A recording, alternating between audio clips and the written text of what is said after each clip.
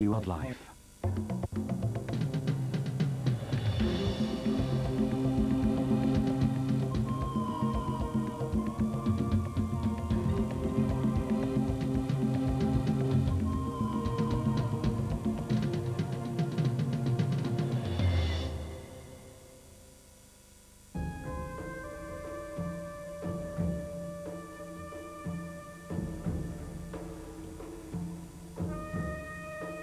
The desert, a place of desolation, an arid wasteland.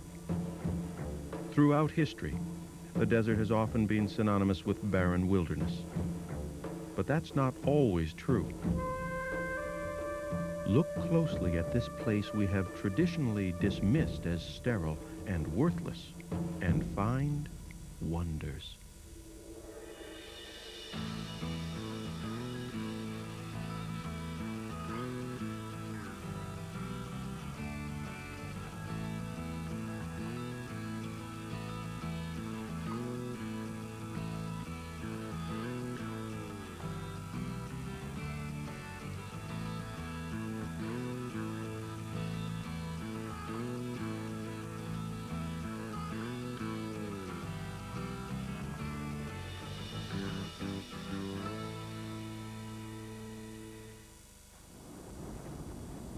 The three hottest deserts of North America are much more than they seem.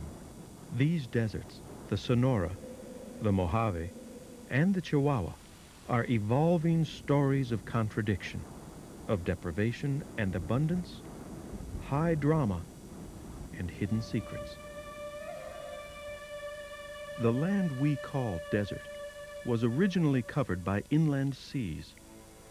The birth of the Rocky Mountains 20 million years ago brought an end to that, when moisture-laden air from the ocean began to be forced up and over the young mountain ranges. The water was extracted, the air heated and accelerated, creating hot winds that dried out the land. Thus the deserts were created and are maintained to this day by the mountain walls that surround them. But what precisely are deserts? Bryce Canyon, Utah.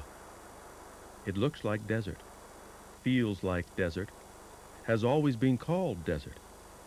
But climatologists now consider that deserts are not simply areas that lack rainfall. They're actually defined by the water available and by the vegetation covering them.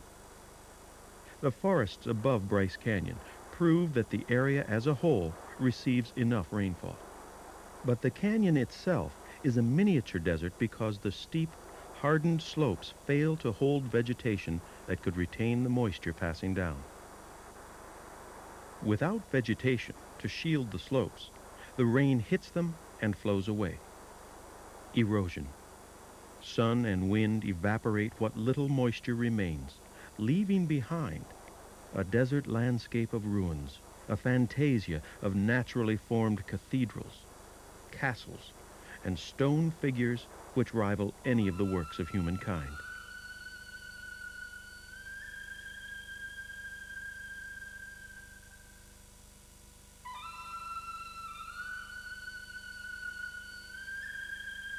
A true desert, the Mojave of California and Nevada, extends over various elevations. The lower the altitude, the hotter and drier the air becomes. Lowest of the low is Death Valley. At 86 meters below sea level, it is one of the hottest, driest places on Earth. Relatively few species are able to eke out an existence in this land where rain may not fall for over 2 years.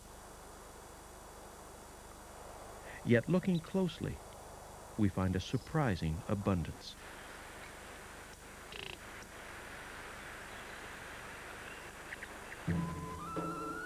In some areas of the Mojave Desert, sand dunes as big as mountains are all that remain from the extinct water bodies and beaches that spawned them.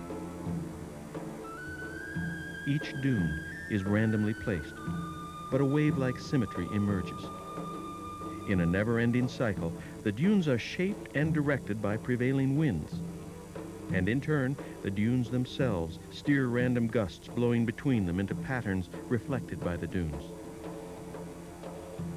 The whole system travels continually, even though each dune can retain its shape for thousands of years.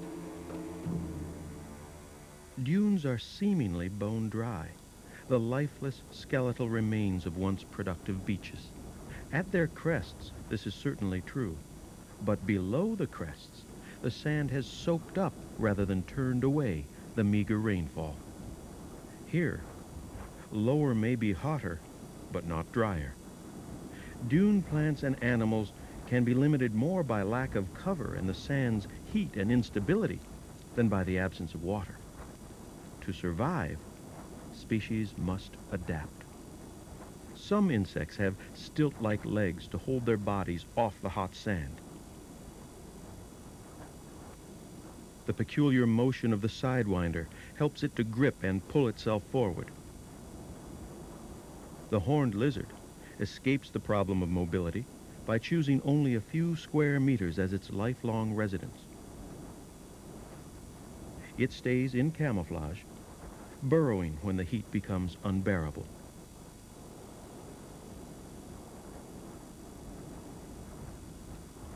Enter one of the great sand dune artists, the western shovel-nosed snake. What better way to escape the problems of heat and lack of cover than to turn the troublesome sand to advantage and swim through it at night? No desert story is complete without an oasis. The Mojave Desert has a few oases that match our most traditional conception of what an oasis should look like. A trickle of water comes up from an underground stream, and abruptly, in the midst of arid sands, the desert springs to life. Palm trees, lush greens, beautiful flowers, and delicate creatures.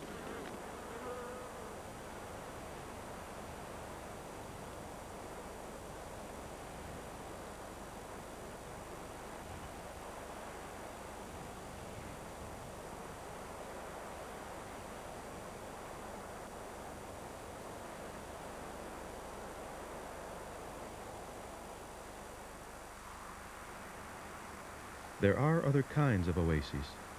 The Chihuahua Desert extends down through the American state of New Mexico into the country of Mexico.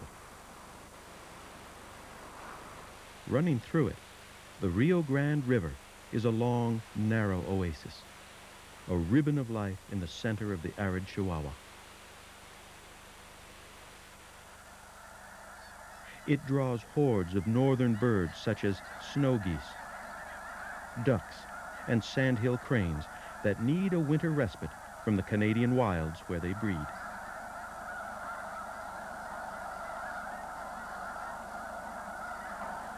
The Rio Grande Valley, an amazing contradiction. Lower means hotter, but because of the water, here life occurs in abundance in the midst of winter and leaves again with spring greening. A complete reversal of the usual desert plant and animal strategy of avoiding winter and reappearing with spring or summer rains.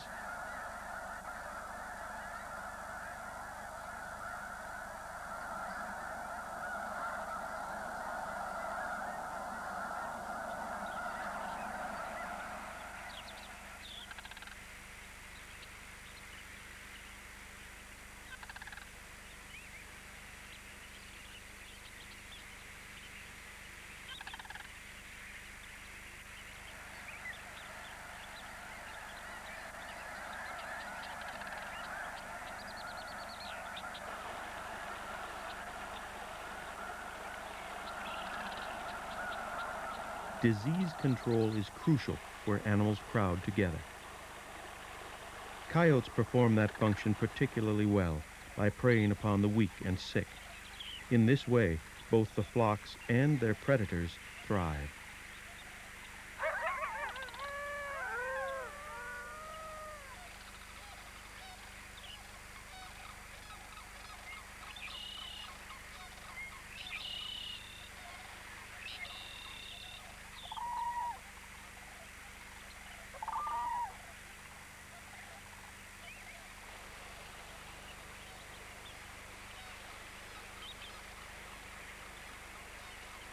The oasis also attracts resident desert animals.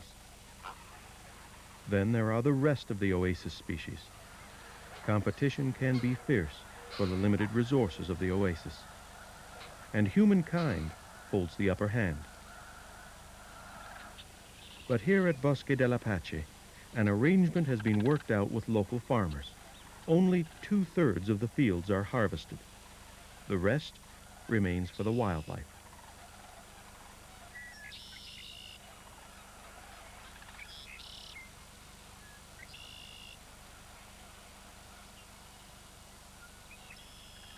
When the feathered migrants leave, the land will replenish for the next Canadian winter onslaught.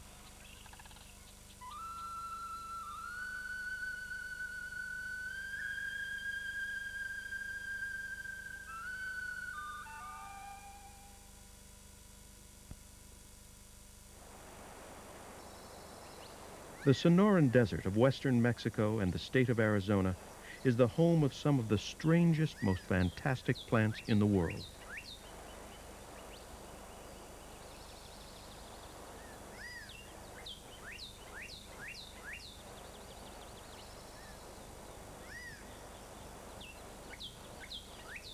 Cacti are unique to the New World, but not unique to deserts, occurring even in the Florida Everglades and in South American jungles. But only in the Sonoran Desert do they occur in such huge and odd sizes, shapes, and numbers. Cacti such as the giant saguaro are armed water tanks engaged in constant warfare. They grab water during storms before it rushes away along the surface.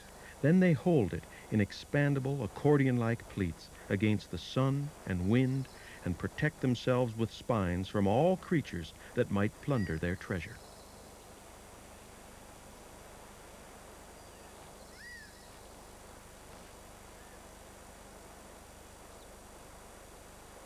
Some, such as the Harris's hawk, use the armed fortresses to protect their eggs and nestlings from the heat and predators of the ground. The cactus wren is even more skillful, weaving the terrible barbed spines of the cholla cactus into an untouchable house.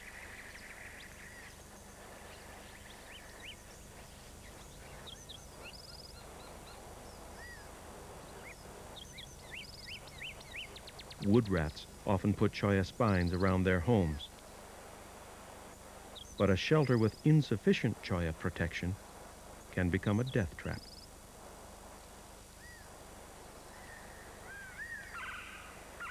Then there are the woodpeckers, feathered engineers that manufacture homes inside the cacti. Living inside is a good way to keep safe and cool in the heat, yet warm during the cold desert nights. Such dwelling places are greatly prized, and many creatures live in hand-me-down homes left behind by the woodpeckers.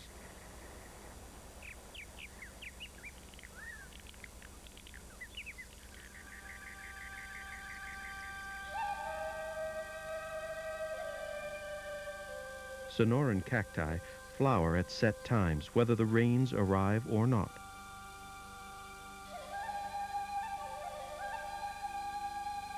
Most begin flowering in the spring.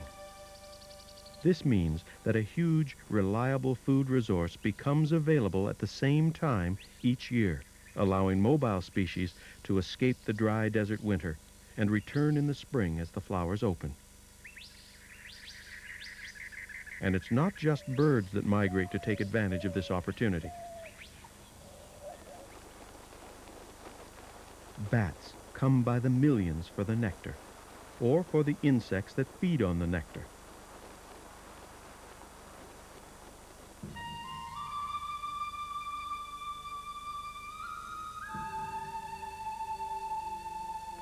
Most flowering species are open at night, and many cater to the bats with huge, succulent flowers.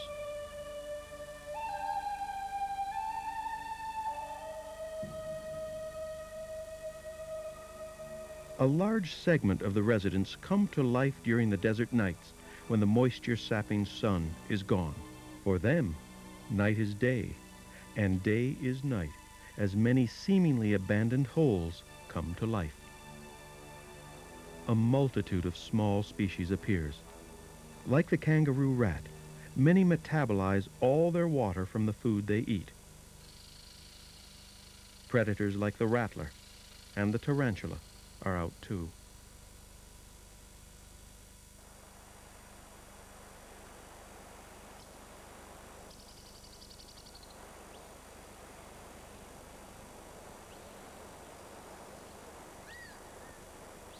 Many residents are also active during dawn and dusk periods.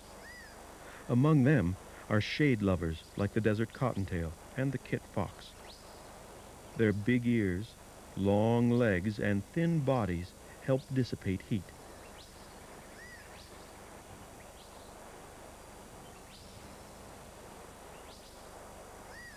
The leopard lizard basks in the morning sun after the cold night. While the morning remains cool, shade lovers are active in the sunlight.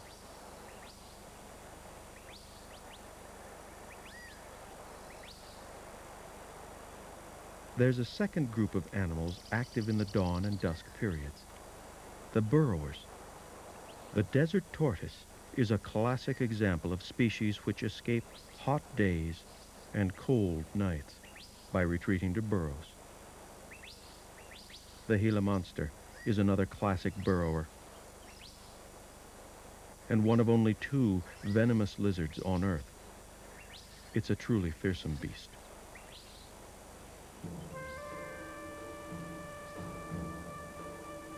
Then, as morning advances, both shade dwellers and burrowers take shelter from the sun. The desert swelters in silence. No predators prowl, no herbivores compete. A great window of opportunity to feed and roam safely, if one can handle the heat. One of the very few creatures that can is the white-tailed antelope squirrel. Adapted to withstand very high temperatures, they hold their tails like portable umbrellas and retreat to their burrows every few minutes to cool off. Then back up they come to feed again.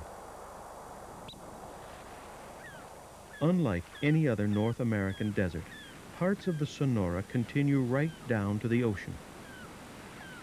The moisture barrier is formed not by mountains in this case, but by the Sonora's bone-dry winds. The Chihuahua Desert has already sucked them dry. These winds blow the little moisture evaporating from the cold ocean back out to sea, leading to the spectacle of water birds making themselves comfortable on cacti, overlooking the narrow strip of life where desert meets ocean.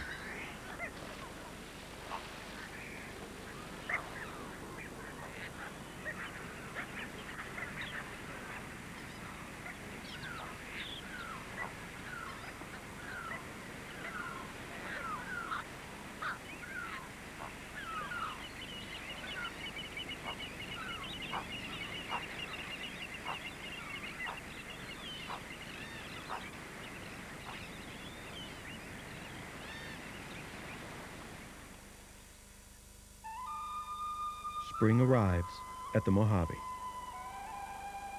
Insufficient rain has fallen to complete green-up. As always, the mountains took most of the moisture. Plants in the washes through which mountain runoff has passed are greener than the rest. Even those located in the shallowest washes have a significant water advantage. Joshua trees are found at higher elevations of the Mojave. They look like evergreens, but are actually not trees at all. They're giant yucca plants, members of the lily family.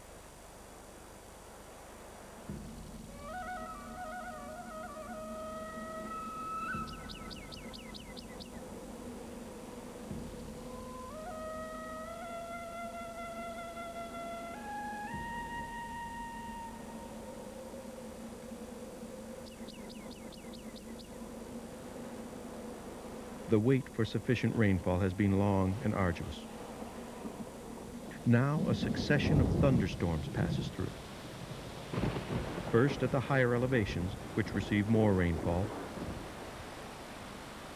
then across the lower elevations. The pan-fried desert surface is too hardened to absorb much water from the storms. So flash floods like this one can suddenly stream through the dry washes.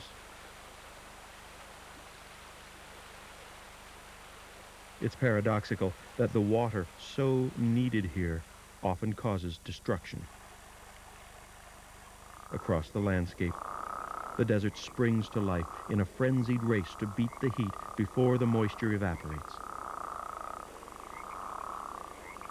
Spadefoot toads emerge from their burrows. The eggs are laid in ponds.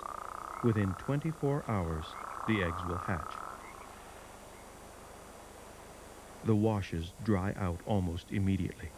Green vegetation reveals the presence of moisture below the surface from the waters that pass through. Many plants have tiny leaves to help control water loss.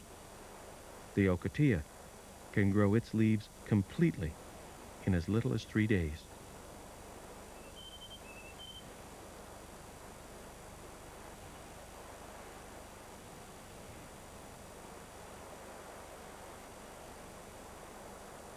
As the rains continue, a breathtaking miracle begins to take place.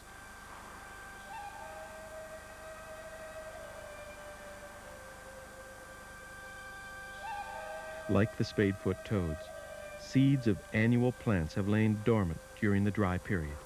Some have accumulated for as long as 20 years, awaiting a time of unusually abundant rainfall like this. Now, one by one, they burst forth in a rare extravagance of color and form.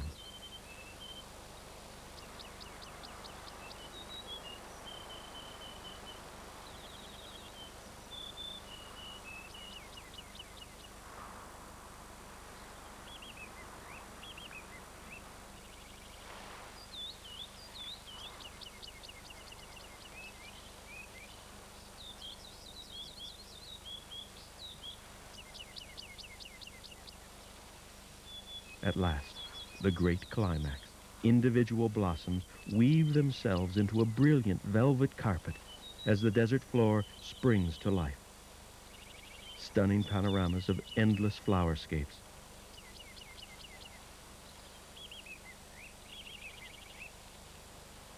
For those fortunate enough to witness the rare event, this is the grand finale, the secret treasure of the desert, revealed in all its glory.